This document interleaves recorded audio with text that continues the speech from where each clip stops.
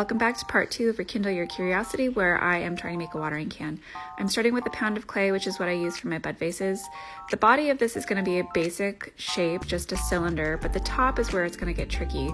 So what I had to spend a lot of time figuring out was what was the right size for where my thumb will seal up the top, and then what's a good shape for my fingers to wrap around. So I started with this first one, and then I made a couple more, just really working on the size of the hole, the placement of your thumb, where your fingers wrap around. After it dries, I clean up the bottom and then I'm ready to make the holes. The original picture that I was sent had these small squares. I have a small scalpel tool, but it really didn't make small holes and I'm not really happy with this. I'm gonna try something else. I used my pin tool and that hole seemed too small, so I used this hole punch tool and that kind of seems too big. The holes will shrink a little bit in the kiln, but I'm still not sure about this. So I went back to the pin tool. I think these holes are gonna be too small. I did add a bunch of holes just to see if I could get the water flow to work with this option.